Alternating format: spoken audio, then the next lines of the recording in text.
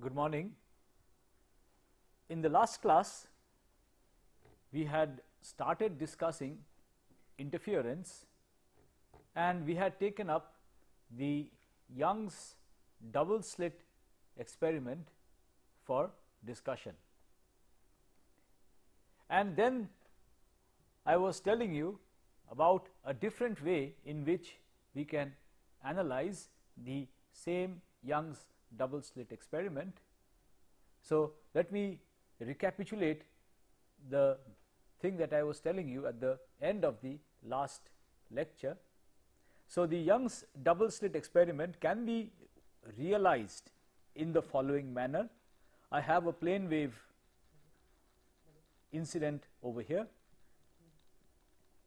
The plane wave is incident on two prisms, two very thin prisms placed with their bases aligned. So, the base of these two thin prisms are stuck together and the two prisms are exactly opposite each other, like this as shown over here.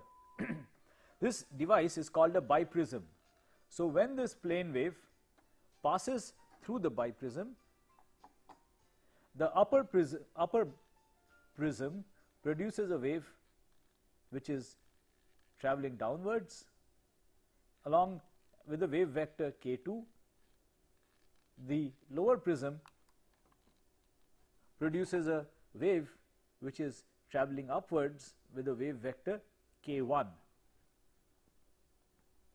So, using the biprism from a single source, let us say you had a distant source over here, a distant point source over somewhere far away in this direction, then by the time the wave reaches the biprism, you would have a plane wave. The biprism, what the biprism does is, from a single source, from a single plane wave, it produces two plane waves. So, this is exactly like the Young's double slit experiment. It is a realization of the Young's double slit experiment. You have produced two waves from the same source. These two waves are incident on a screen over here, and you will get an interference pattern on the screen over here because of the superposition of these two waves. And in the last lecture, we were analyzing what happens when you superpose these two waves. So, we had started the analysis as follows. We first considered a point A. So, we first had a point A.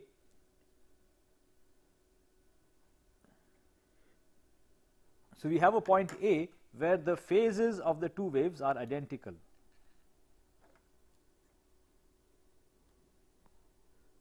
So, let us say that the point A over here is such that both waves arrive at exactly the same phase at this point A on the screen. So, this is the screen,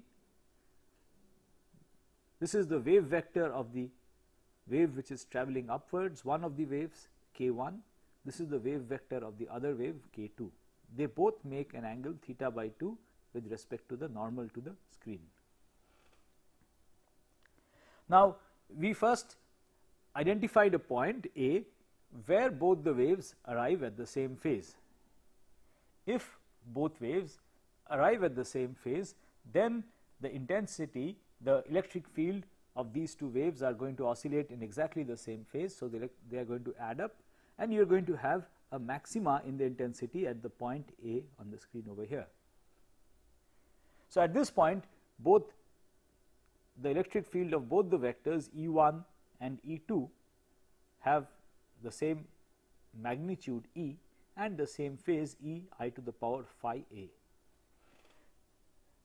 We then ask the question, what happens if I move away from this point where I have a maxima to another point B?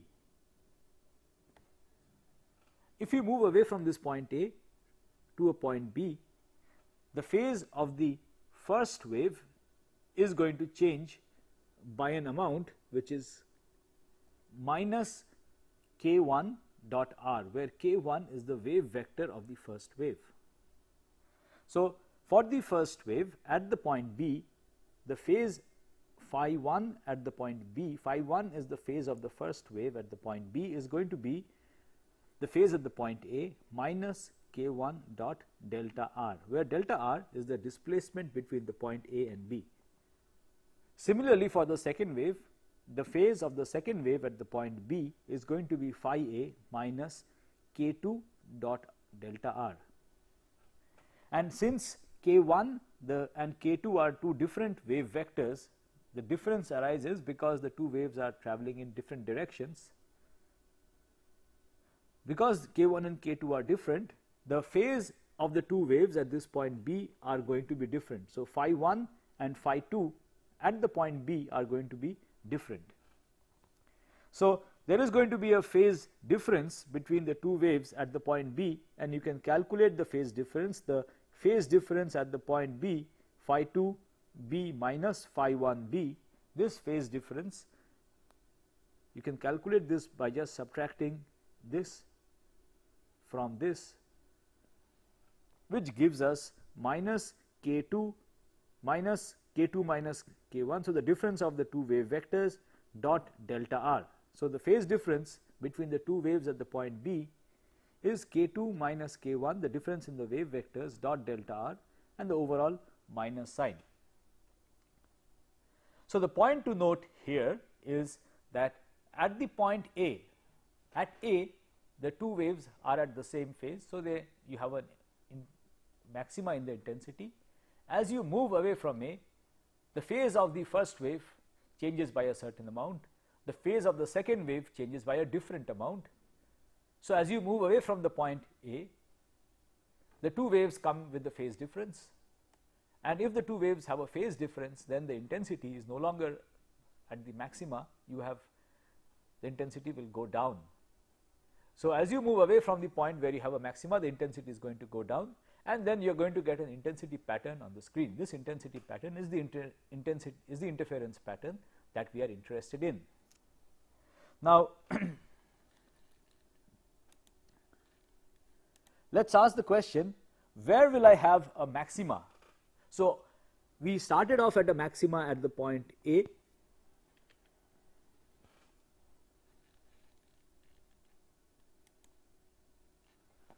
We started off at a maxima at the point A. The question is, at what displacement will I have a maxima again? Now, at the point A, the two waves had exactly the same phase. As I move away from A, the phases of the two waves start to differ. Now, you will again reach a maxima when the difference is a multiple of 2 pi, and you will have a minima when the difference is an odd multiple of pi, when the difference between the two waves k1 and k2. So, this wave arrives at one phase, this wave arrives at a different phase when I move away from the point A, and as I move away, the phase difference increases. When the phase difference becomes equal to pi, then the oscillations of the electric field of this wave and the oscillations of the electric field of this wave exactly cancel out, and I have a minima. So, the condition for minima is that the phase difference between the two waves should be equal to pi, or it could be 3 pi, 5 pi, some odd multiple of pi.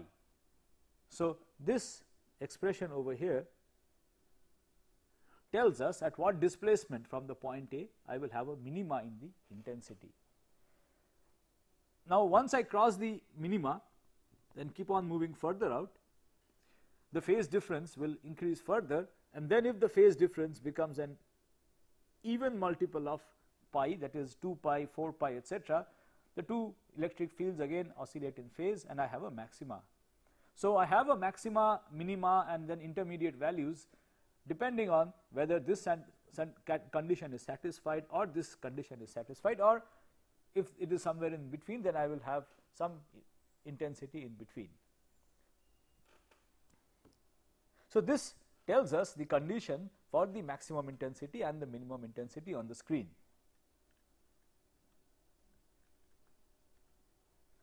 Now, let us so this depends, as you can see, this depends on two things. It depends on the direction of the two wave vectors. It also depends on the displacement delta r on the screen. So, let us now take up a particular situation which is relatively simple to analyze. So, we will take up a particular case, the particular case that we are going to discuss. So, we will now take up a particular situation. The particular situation that we are going to discuss, we have two waves which are incident on the screen, and the two waves are incident at an angle which is very small to the normal. Now, a point which I should mention over here, I have shown you, so from the analysis that we have done until now, what we see is that we will get some variation in the intensity pattern on the screen. There will be maximas and there will be minimas, and there will be points in between where the intensity is going to have intermediate values. Now, we have not seen, we have not analyzed as yet what these patterns are going to look like. Now, it is quite straightforward to realize that if the two wave vectors and the normal to the plane, normal to the screen on which the two waves are incident. So, there are three vectors involved, the two wave vectors and the normal to the screen on which the wave is incident. If these three vectors are coplanar, the two wave vectors and the normal to the screen, if these are coplanar, you will then get straight line fringes. So, this is the situation that we are going to consider now, and let me show you that we indeed will get straight line fringes in this particular case. So, this is the particular case that we are going to take up. We have a screen over here. The screen is aligned perpendicular to the x axis as you can see over here. So, you have a screen, the screen is aligned perpendicular to the x axis. There are two waves incident on the screen.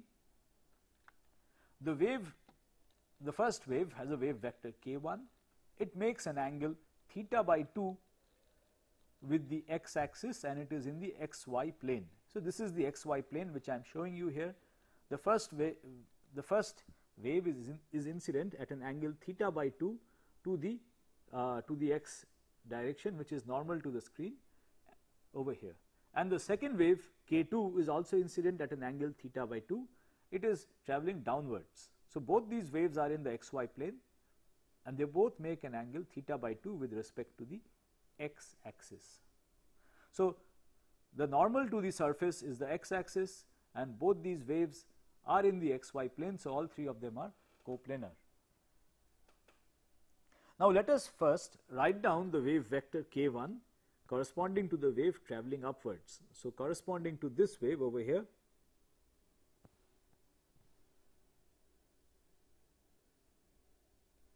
corresponding to the wave travelling upwards,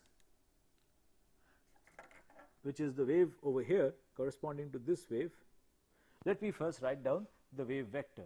So, the wave vector of the wave travelling upwards is what is given over here, k1.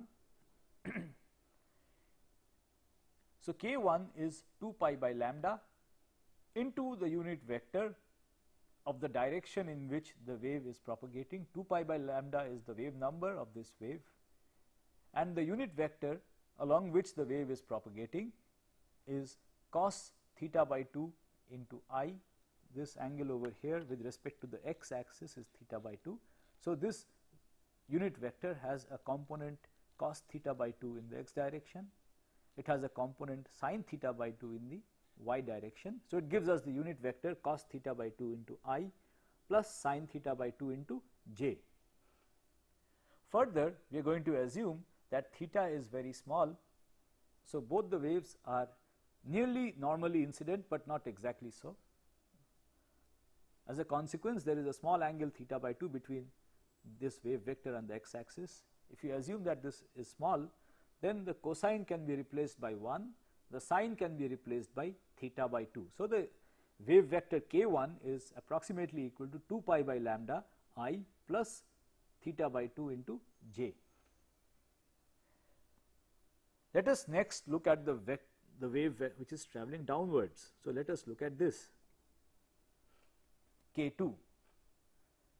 The only difference between k1 and k2 is that the y component will have a negative sign. The x component will be exactly the same, which you can see from here. This is traveling along the plus x direction, so is this.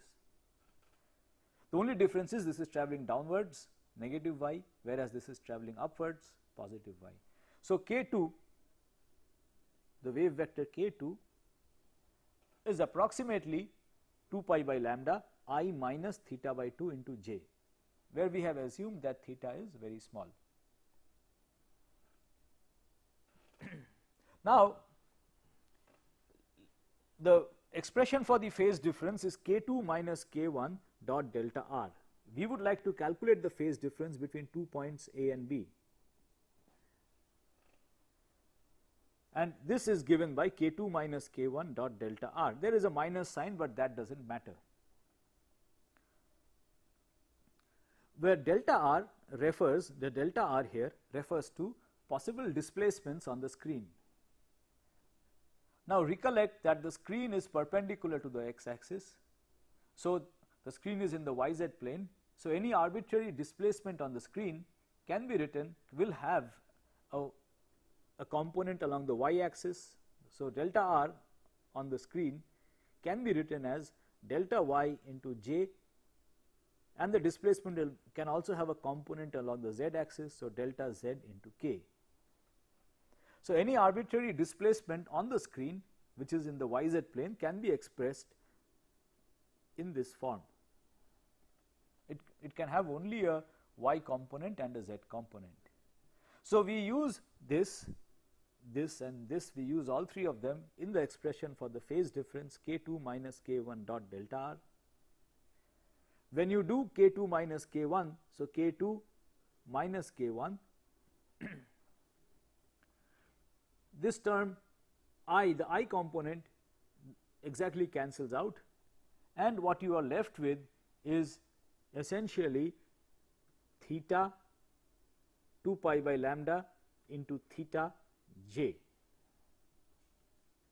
So k2 minus k1 is 2 pi by lambda into theta j with a minus sign. So there will be a minus sign, but we are not really concerned about the sign, so we have not written it over here. So k2 minus k1, let me write it down over here, or I can do it here.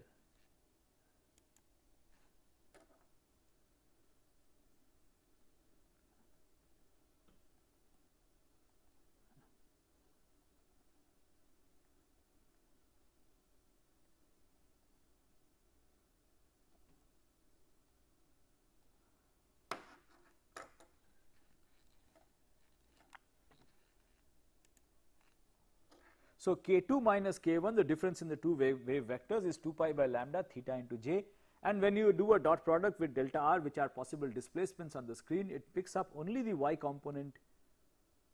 There is no z component in k2 minus k1, so that does not contribute. So the phase difference between any 2 points on the screen, any point A and another point B, is given by this expression over here, 2 pi theta by lambda into delta y. And if A is a maxima, if A is a maxima, if you ask the question where will I have a maxima again, then the phase difference should be an even multiple of 2 pi. The phase difference we are assuming is 0 over here, so I have a maxima in the intensity. The phase difference should be an even multiple of 2 pi for another maxima, so it should satisfy, the phase difference should satisfy the condition that it should be equal to 2 into n into pi, where n could be any integer, 0, plus minus 1, plus minus 2, etc. And the plus minus sign tells us why we did not bother about the negative sign.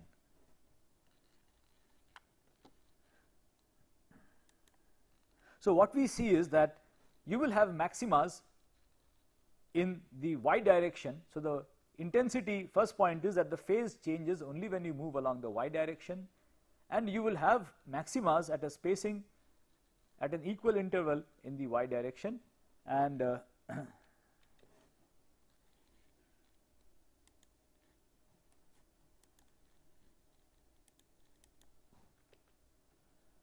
the spacing between the maximas is lambda by theta. You can easily see that from here.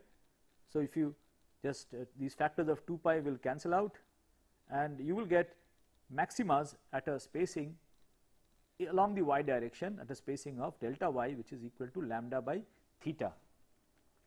So, along the y direction you are going to get change in intensity. You will have bright, dark, bright, dark, bright, dark.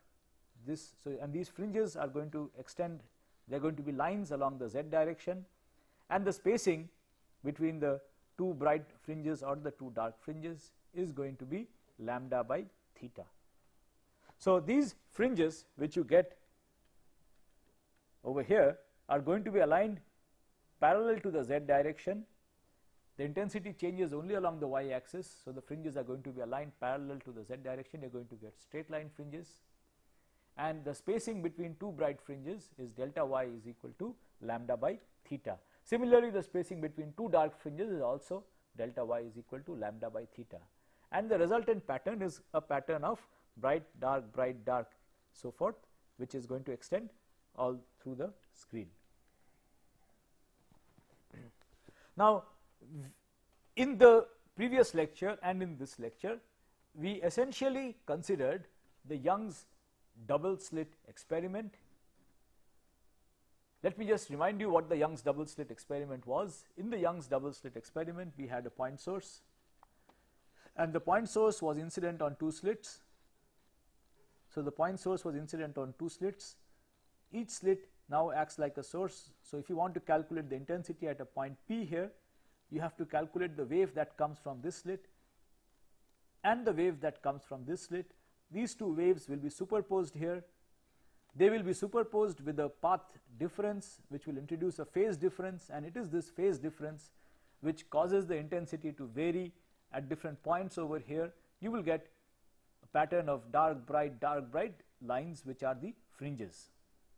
The same thing can also be realized, these two sources can also be realized by sending a wave onto a biprism. The biprism produces two waves travelling at an angle with respect to each other.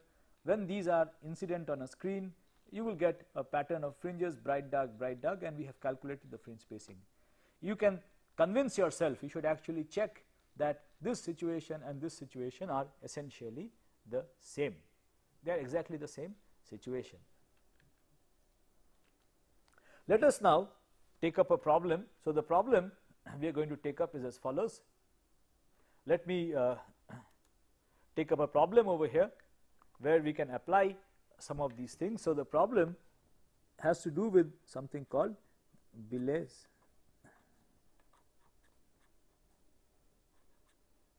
lens.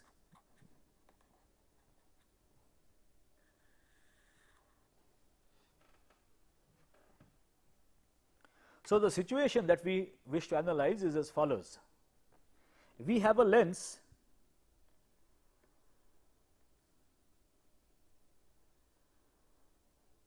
over here.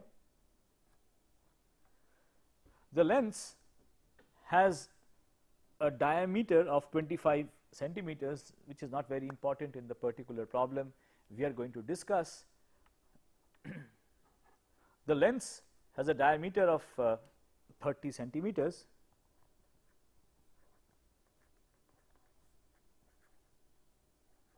and it has a focal length of 25 centimeters. Now, what is done is that a part of this lens from the center, which is 1 millimeter wide.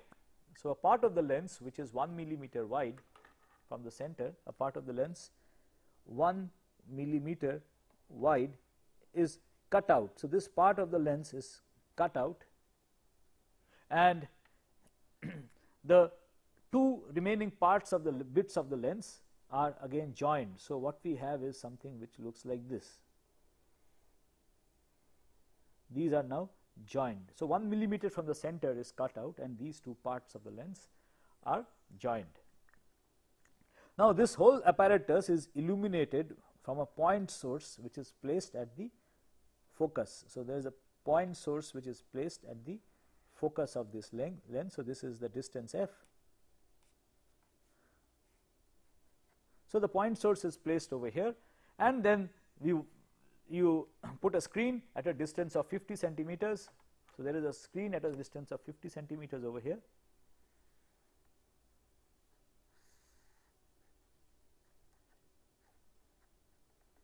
And you have been asked to calculate the fringe spacing on the screen over there. So, let us try to understand how to go about and solve this problem. So, the first question that we have to address is why do we expect to see any fringes on the screen at all? You will realize that this situation over here is very similar to the biprism that we have been considering. So, let me tell you how to solve this problem. The first point which you should note is as follows. If I have a lens over here,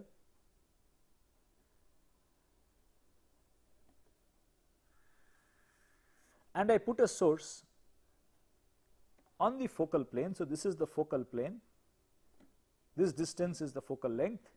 If I put a source at the focus, this produces a wave which, so this is the focus of the lens. So, this emits, this is a point source, so it emits a spherical wave.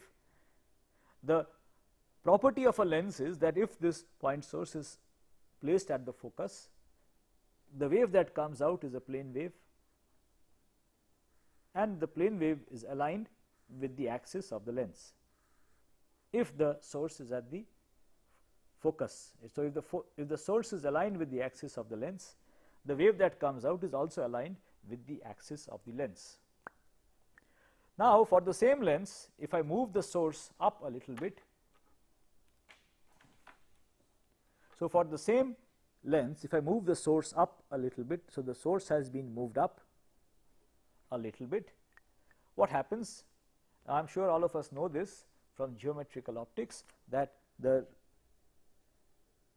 wave that comes out, so the wave that comes out is now no longer parallel to the axis of the lens, it comes out at an angle. So, the wave that comes out is now at an angle. If I shift the source up, the wave comes out at an angle downwards. If I shift the source down, the wave will come out upwards.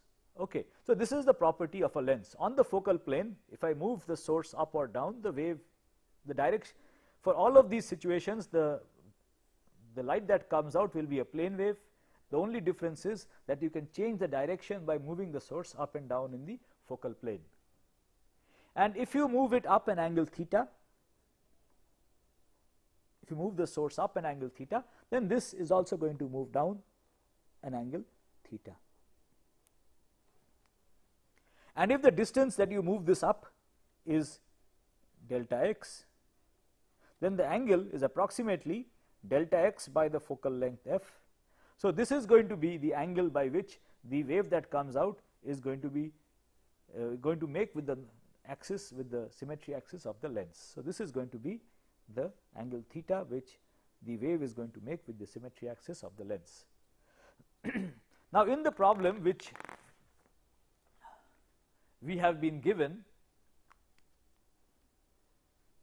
the lens, so this is your lens,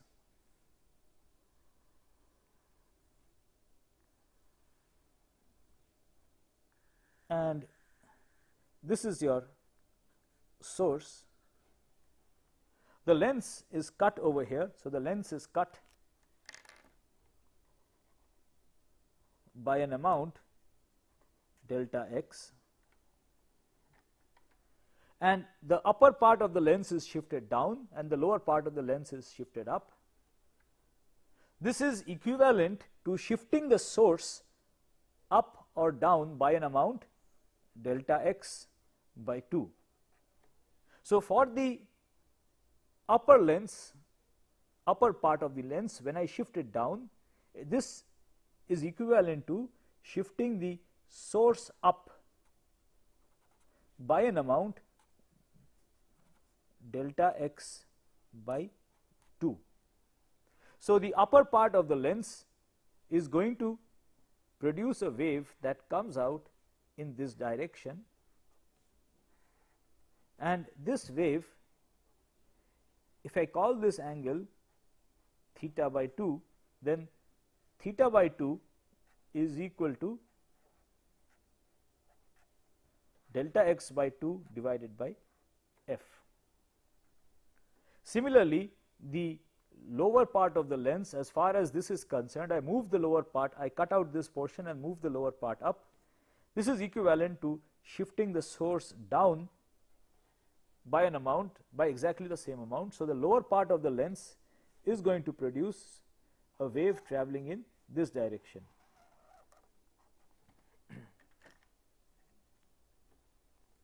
So, let me draw this in a different picture. The billet's lens for a source placed in the center,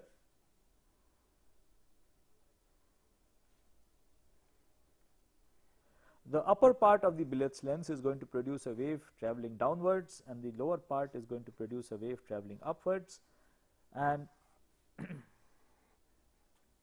they each make an angle theta by 2, which is delta x by 2 divided by f with respect to the axis of the lens. Now, this is precisely the situation that we have been analyzing. So, what we see is that if you put a screen over here, on this screen there are going to be two waves. These two waves are guaranteed to be coherent because they originate from the same source. So, on the screen over here you will have two waves, and one wave is going to arrive at an angle, making an angle theta by 2 with the normal direction. The other one is also going to arrive making an angle theta by 2, but these two, one is going upwards, one is going downwards, and what you are going to get is a fringe pattern with the spacing delta y is equal to lambda by theta.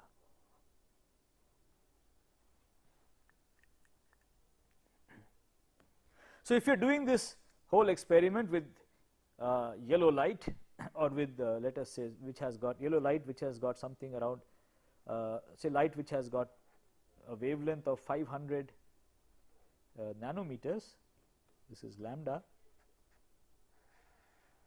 and theta, we know that theta is delta x by f from here. So, this tells us the value of theta,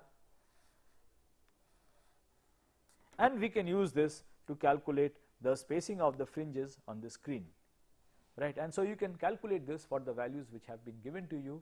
1 millimeter is the is delta x, f is 25 centimeters. So, for these numbers you can put in these numbers, calculate theta, lambda is given. So, you can get the fringe spacing on the screen over here.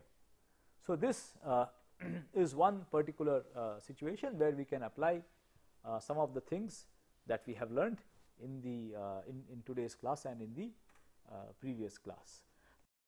Go back to the Young's double slit experiment apparatus, which we had started discussing right in the beginning of the previous lecture, and the point which you should note is that we had assumed that we have a point source,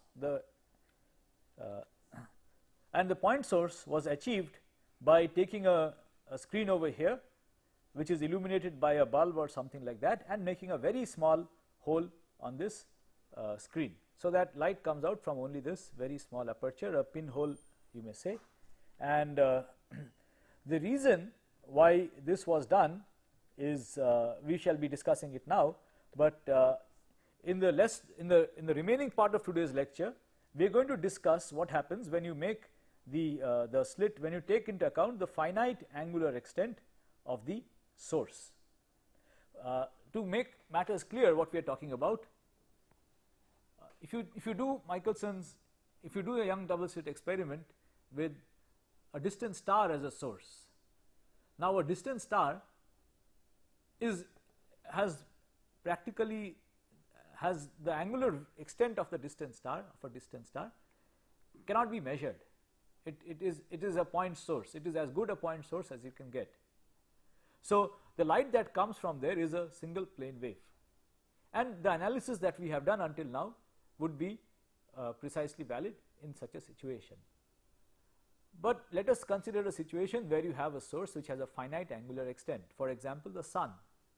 The sun subtends at an angle of around half a degree. So, if you were to do Young's double slit experiment using the sun as the source, so sunlight falls on the two slits, how would that affect my fringe pattern? The question that we are asking is something equivalent to that. So, let me draw a picture over here explaining the situation that we are going to deal with now. So, the situation that we have now is like this. We have a source, and then this is a line through the center of the source. The source is aligned with the slit. So, the slit, this is the these are the two slits, and then we have the screen over here, and the two slits are at a separation of a distance d. So, this separation between the two slits is d, and these distances from the source to the slits and the slit to the screen is quite large. That is the assumption that we are making. But now we are going to take into account the finite angular extent of the source. So, we are going to assume that the source subtends an angle alpha. So, it extends from minus alpha by 2 to plus alpha by 2. The source subtends an angle alpha at the slits. So, this angle subtended by the source at the slits, this angle is alpha. Now, we have to make, at this point we have to make a certain assumption about the nature of the source. So, for example, let us again go back to the sun. Think of your sun as the source. So, this is the source. The source has got a finite angular extent. Now, this large finite angular extent source I can think of as individual point sources. I can think of as a collection of many point sources. I am only drawing a few of them. Now, the question is as follows: each of these point sources is going to emit a wave. Each of these point sources is going to be a source for a wave, and when you do interference you have to superpose waves. Now, the question is as follows: will the wave from this particular point source and let us say this particular point source, are the waves from these two different point sources on the source going to interfere? Do these interfere? Now, it is our common experience that the waves which are emitted from such sources do not interfere. These sources are said to be incoherent.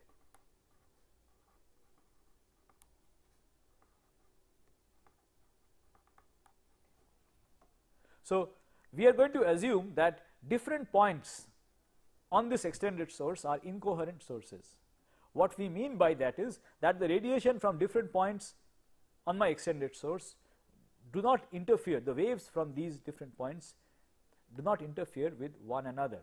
For example, if we have the sun, the radiation from different points on the sun will not interfere with one another,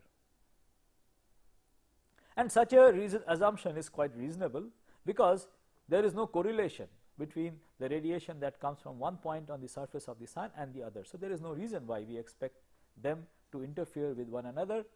Such sources are said to be incoherent. So, we are going to assume that different points on my source are incoherent sources. So, here coming back to the situation that we are analyzing, we are going to assume that each point on this source which has a finite extent, each point is acting like an incoherent source.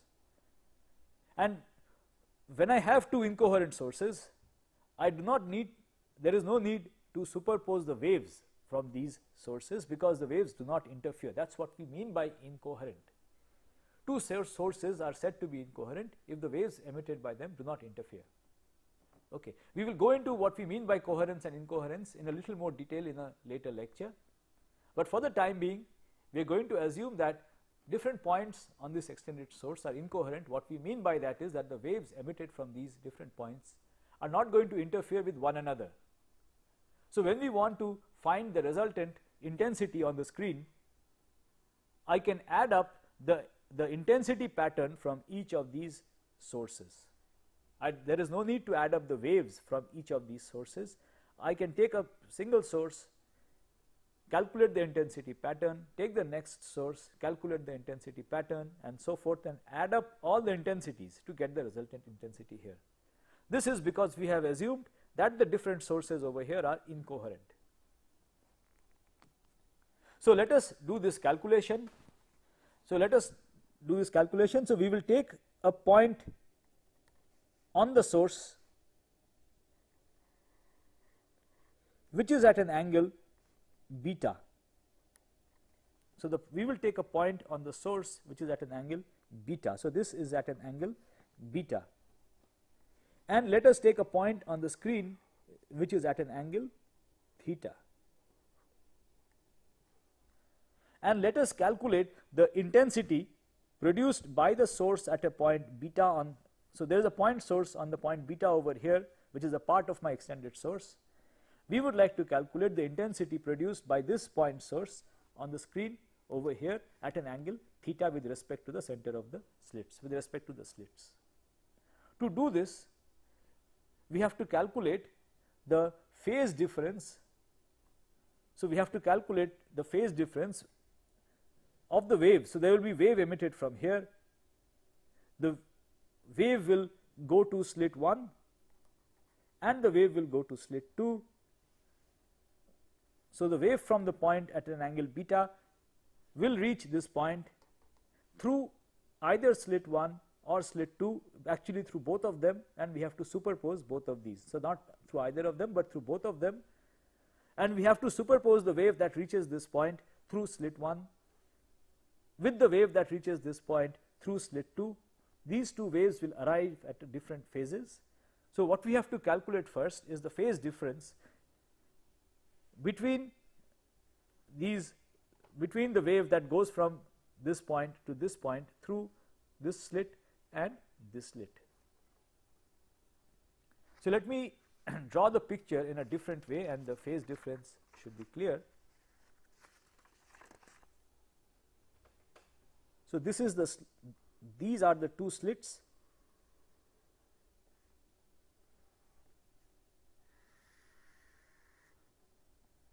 This we will call this slit 1, we will call this slit 2.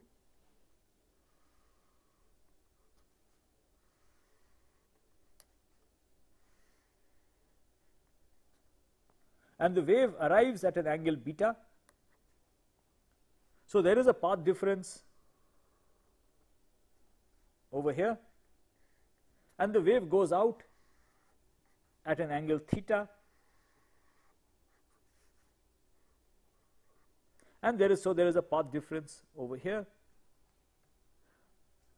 The path difference over here is 2d. D is the separation between the two slits. So the path difference over here is 2d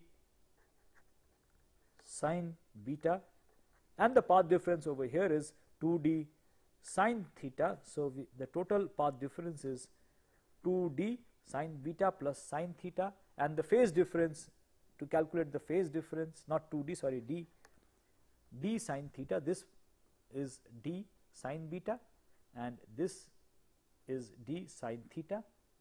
This angle is beta, this angle is theta.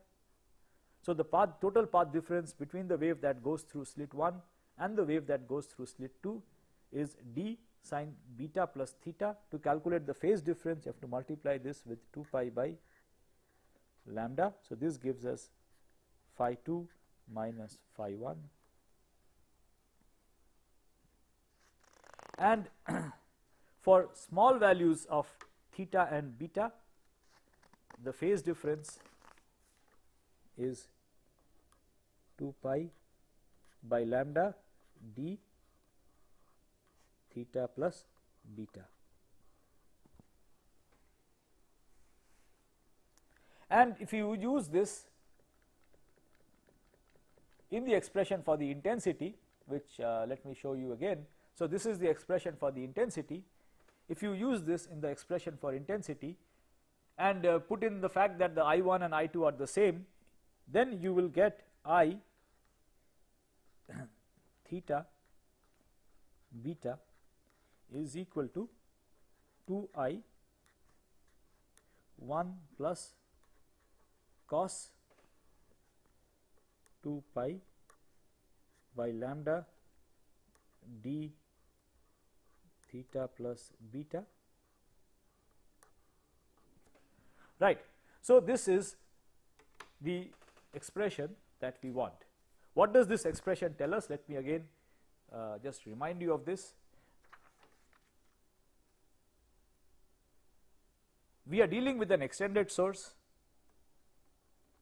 and we have focused our attention on a particular point on the extended source.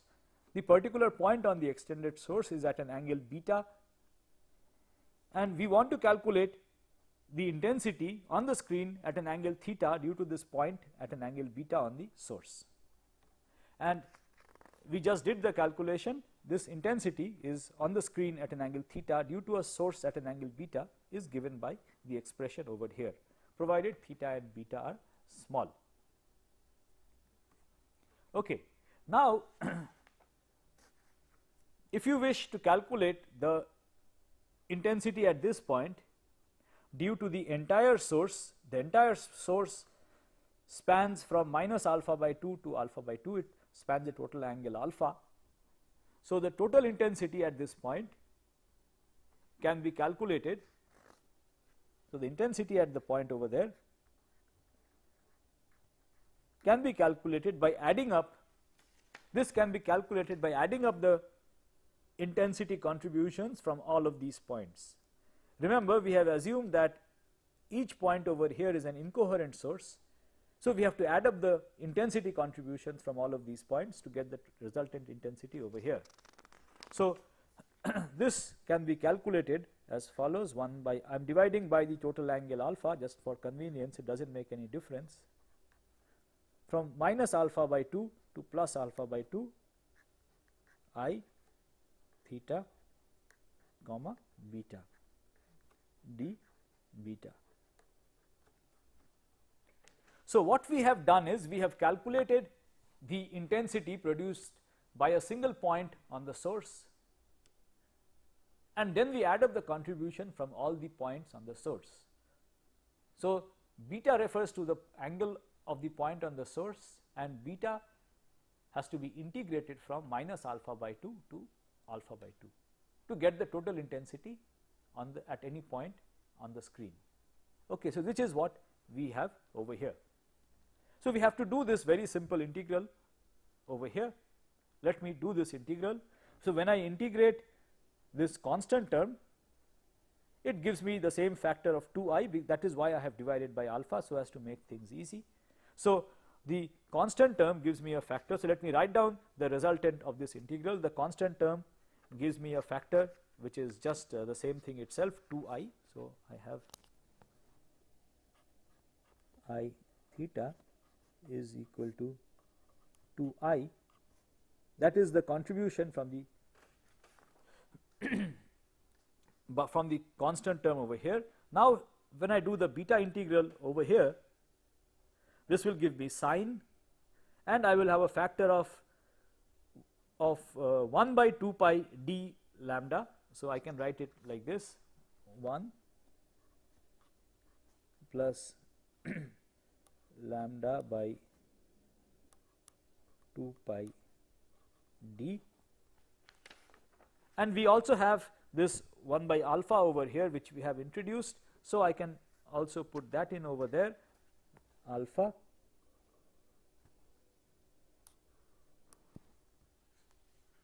and I now have to write in evaluate take the integral of this and evaluate it at the endpoints. So, the integral over here is going to be sine 2 pi d lambda theta plus beta, and beta will take on the values of the endpoints. So, let me put that over here. So, this into, let me put it here, it's instead of writing it here, this into, let me put it here, there will be one term which is sine 2 pi d by lambda, and then I have theta plus alpha by 2, and I have one more term which is minus sine 2 pi d by lambda theta minus alpha by 2. These are the two limits of the integral. So, this is the intensity at any point theta on the screen. I have added up the contribution from all angles beta in the range minus alpha by 2 to alpha by 2, which gives me the expression over here. Now, this expression can be a little more simplified. Look at this sine term, sine, this is sine A plus B. Sine A plus B is sine A cos B plus cos A sine B, and this term over here is sine A minus B. So, if I combine these two terms, then one of the terms cancel out, and what we are left with, let me straight away write down the thing that we are left with. What we are left with is I theta is equal to 2I 1 plus lambda by pi d alpha, and then we have sine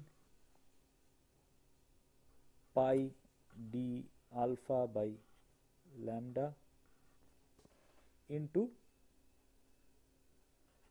cos 2 pi d theta by lambda. Okay, so this is what we get, and this can be written in compact notation as 2I 1 plus sinc pi d alpha by lambda into cos 2 pi d theta by lambda, where sinc x is equal to sin x by x. Okay, so this we have finished the calculation. Let us spend a few minutes in interpreting what happens when we make the aperture, when we take into account the finite angular extent of the aperture. So, let us look at this expression.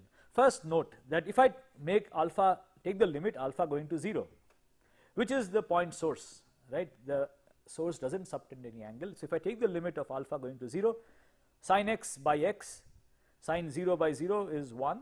So, we get 1 plus cos 2 pi d theta by lambda. Now, look at the expression for the which we had derived earlier, assuming that the source is a point, and it exactly matches with that. So, we recover the expression which we had derived earlier in the limit when alpha goes to 0, when the slit width is very small. Now, as you increase the slit width, the factor over here, the factor, this particular factor, the sinc function, the value of the sinc function keeps on decreasing as you increase the slit width. So, the factor over here keeps on getting smaller and smaller. What happens when this factor gets smaller and smaller? Let me just discuss that. When this factor over here is 1, let us just focus on this term 1 plus cos 2 pi theta d theta by lambda. When this factor over here is 1, the interference pattern looks like this. The minimum value is 0, the maximum value is 2, and the pattern looks like this.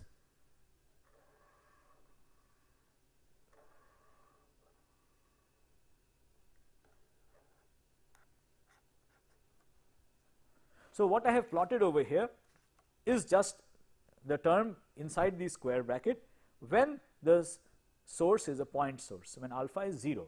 Now let us increase alpha, let us make it wider and wider. If I make it wider, this term will get smaller. If this term gets smaller, notice that the maximum value and the minimum value now will get, the difference between the maximum and minimum value will get smaller. So the intensity pattern will no longer look like this. The term over there will no longer go between 0 and 2, it will oscillate around 1. So it will look something like this.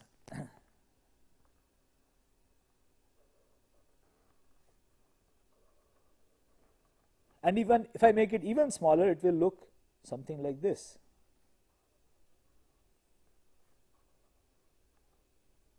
So what happens when I make the aperture wider and wider is that the contrast of the fringes gets reduced, and in the limit, when I make the aperture very wide, this sinc function tends to 0, and you totally erase the intensity pattern. Okay. So let me just recapitulate what we have learnt in the last part of today's lecture. We have taken into account the effect of a finite aperture width. If the aperture subtends a finite angle, it essentially, the larger the angle, the lower is the contrast of the fringes, and if you take a very large angle, in the limit when the angle becomes very large, the fringes are completely washed away. Okay. So the effect of a finite fringe width is that it reduces the contrast of the fringes, and as you make the fringe larger and larger, the fringes are slowly washed away. Okay. So let us complete our discussion. This brings to an end our discussion of the Young's double slit experiment, and in the next class we shall take up another topic.